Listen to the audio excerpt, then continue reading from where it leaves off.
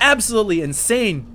And I'm surprised he's been able to keep up economically. Looks like WhiteRa getting a robotics facility, most likely going to be getting an observer and possibly even getting Colossus out to deal with these speedlings. That would be a very wise unit to get indeed. And here we go, speed has been researched. Burrow is also being researched as well, so we might see some Baneling action for TLO if he decides to get Banelings and burrow them under the Protoss between the main and the natural. We've seen him do that before, but here we go, the speedlings getting up into the mineral line, and they are going to go right for those probes. More speedlings running up from the right side, and this is what I'm talking about. You can abuse this map so easily with speedlings, and it does look like WhiteRa has pre-anticipated this. He does have a Zealot up there to block the Zerglings from running up the ramp, but there are still speedlings attacking these Stalkers. The Stalkers are going down, the probes are forced to fight, and now the opening has been opened.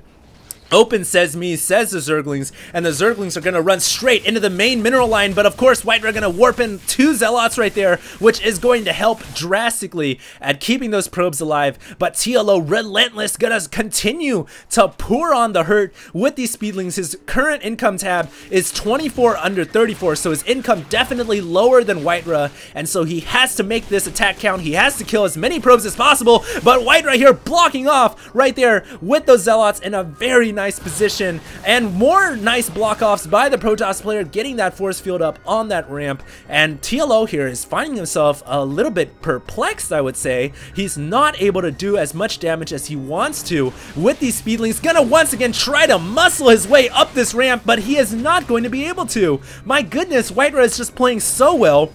He split his forces apart. He does have a sentry there. Is he going to get the force field off? There goes the force field. Nice play by WhiteRa. Once again, deflecting the Zerglings from getting in there. And TLO is finally starting to realize this method is not working. I've got to tech switch. I've got to do something else. I can't keep producing speedlings. But here he's continuing. He did find his way beyond the force field, but another force field goes down. And TLO is just not killing the probes he needs to kill. But he is starting to catch up in the income just slightly. 36 under 37, once again engaging with the speedlings. And what I wanted to say is TLO right now is getting a Spire, so he is gonna try to tech switch into Mutalisk, I would assume.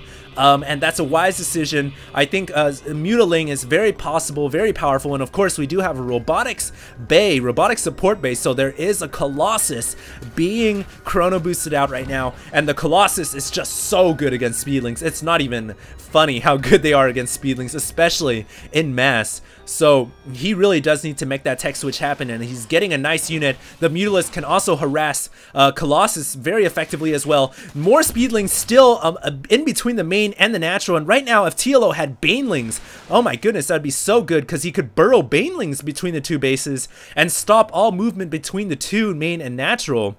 But he is just going to burrow standard speedlings right now. He is getting weapons upgrades for his Mutalisk. Wow, I did not expect him to get weapons upgrade this early on, but he is going to get weapons. He only has 3 mutas though, and I do want to call attention to how he's spreading the creep very nicely on the minimap. Notice that, getting that creep superhighway as I always call it. And of course the Mutalisk engaging here at the main, but there's just 3. It's not going to be enough for TLO, and Germany here going to be forced to fall back.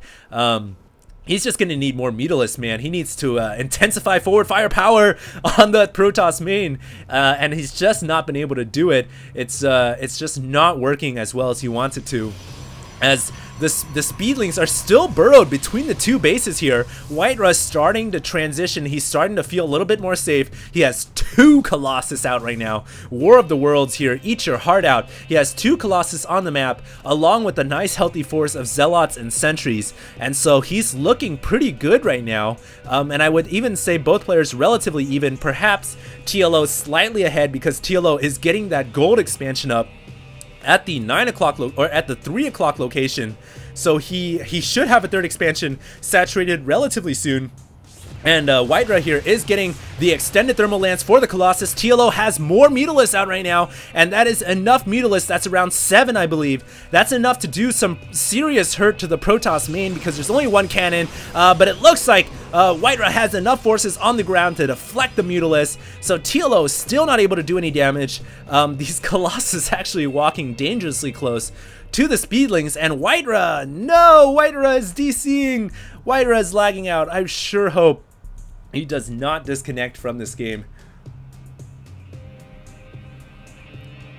Oh, what a shame that would be if he disconnects right now, because I'm not sure if he disconnects if it would be a 2-1, if they would grant the win to TLO, or if it would be a rematch. But this game was definitely shaping up to be the most interesting game so far, with that crazy Zergling harass from TLO earlier on. He was attacking the main, attacking the natural from the top, the side. He was going balls out bonkers with the Zerglings, and unfortunately it looks like WhiteRa is gonna possibly DC here.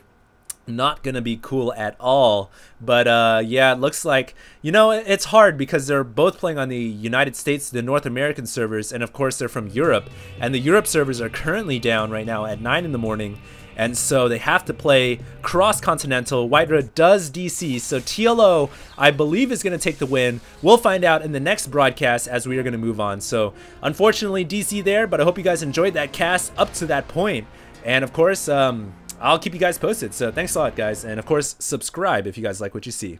HD signing out.